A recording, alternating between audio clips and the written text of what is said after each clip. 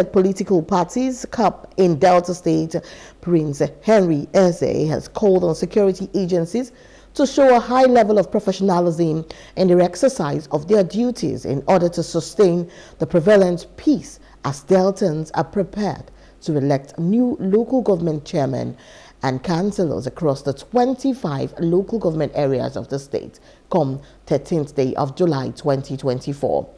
Prince Henry Eze made these statements at a press briefing in Asaba, the state capital. Asaba correspondent Akpomejero Friday reports that Prince Eze noted that Deltans are looking forward to a very robust local government election on their journey towards building a virile democracy.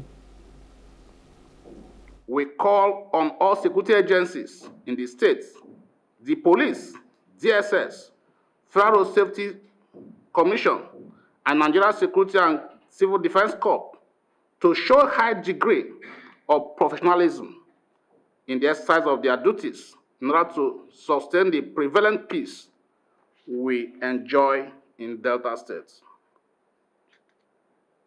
We look forward to a very robust local government election in our journey towards building a virile democracy, justice, and rule of law in our states. However, Prince Eze further said the Governor Sharifa Borowari-led administration is currently running an all-inclusive government and shunned the all-winners syndrome in politics, as Governor Borowari making the political parties have liberty to support the candidates of their choice without fear. For some time now, Delta State has been enjoying robust peace, partly because of the excellent inter-party harmony that exists in the state, and is believed that the endorsement will further deepen the peaceful ambience in the state. 4.